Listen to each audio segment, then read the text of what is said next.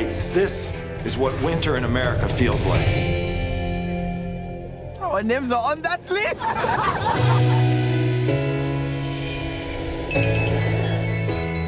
Yes, hello, this is Carrie. Pick up who? I'm just supposed to help them find jobs. You must be the guys from Somalia, Senegal, Sudan. Did your luggage come down the chute? Great.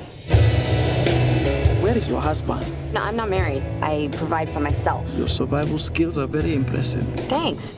I'll call you tomorrow morning and we'll start the job hunt. I need your help. Are there any dangerous animals in this area? Such as? Lions. No, there's no lions here. You're safe. What's their story, anyway? I'm not sure. They seem pretty traumatized. Made my way to the borderline. I had 34 brothers and sisters, and they all died but one. And she need to be here with us. You don't have an appointment. Who do I have to screw around here to see an immigration supervisor? Me.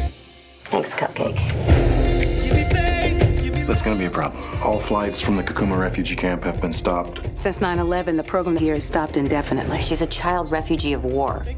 You sure you're ready to take this on? Definitely.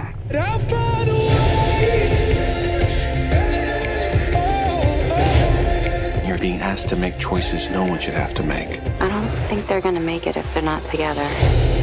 I will pray for you, Yardi. Yardi? It is our special name for you. It means great white cow. Well, it's better than a lot of things I've been called.